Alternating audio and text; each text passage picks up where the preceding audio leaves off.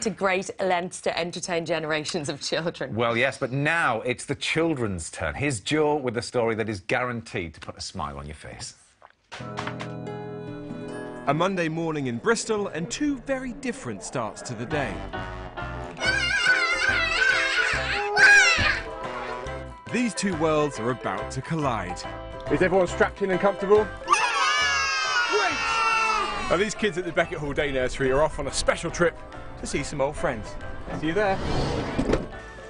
They've been making this journey to Osborne Court Care Home once a fortnight for the past 4 months. Well, the idea here is simply to bring generations together, to help the residents feel less isolated, but also to give the young children a sense of community from an early age. Though some of the kids still aren't quite sure just how old the residents are. 4. 50 million thousand. 50 million thousand? Because that's a bit old. Yeah. We got a pancake, Geraldine? First off is a bit of intergenerational pancake tossing. And afterwards it's time to get messy with arts and crafts. Oh, what a pretty drawing. What did you draw today? Pancake. What colour was your pancake? Green. Green. Do they come out with some funny things? Yes, they do. No. Give me a bit. Frank, you have a dummy. Why do you like Frank? Because he's funny. And he was fooling around with them something on the TV, having a whale of a time. Put it on your face. Imitation. Frankie's funny. Oh, we all like Frank, do we? I love them. I love children. Yeah. If I can have children, I'd have children every day. Seeing this, the thing that seems to work so well is just how relaxed it is. That these little 4-year-old chatterboxes have no fear, have no formalities, they're just willing to talk to anyone, and it works both ways. The residents here want to listen, want to understand them, and that leads to really quite a special closeness, actually, and it's lovely to observe. The visit to the idea of nursery manager Lindsay Elliott, who saw a video online of an American nursery in Seattle built into a residential home. And then we thought, actually, why don't we pilot this and just see how it works, see if the children like it, does it work for the residents? And so then we went out and tried to find a setting that was willing to take us, and we found that here. Were there any unforeseen problems, things you couldn't have predicted that you came across along the way? Yeah, absolutely. We sort of had a child ask why somebody's face was melting.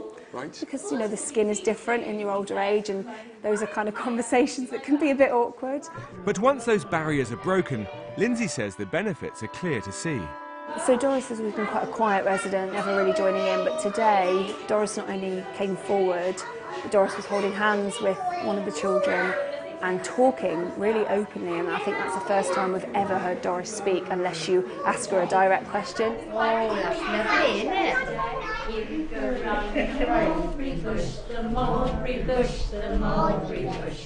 it? I was very impressed with your singing, Mim.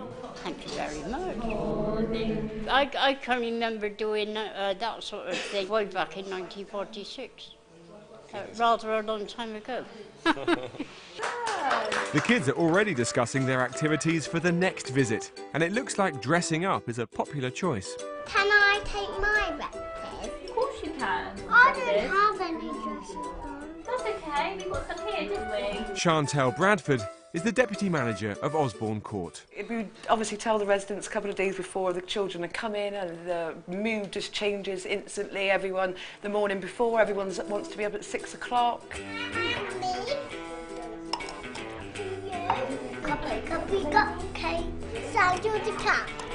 Say thank you. You're welcome. Research has shown at least 40,000 elderly people in care homes in England are living in social isolation, with more than a quarter of those without any family or relatives to visit at all. Not everybody's got family, not everybody has visitors. So the short story is you don't really have any family visiting you, is that right? No, they all live too far away. A lot of our residents don't have a lot of children in their life, and I think the same with young children as well. Not everybody's got grandparents. So, and it's nice just to swap stories, really. Then it's time for goodbyes. What difference does it make having these little 4-year-olds come in? Oh, it makes a world of difference. I love them. They're marvellous. They really are. They're lovely. Well, listen, I know it's late, but if any of those little people are up, let's just say thank you very much indeed. Wasn't that lovely? Lovely story. Wasn't that great? Dan, you've got 3 young kids. Would they be into a scheme like that? Listen, anyone who wants to take my kids and take them away for a few hours is perfectly welcome to, yeah. Well, we were quite surprised that your 2-year-old was partly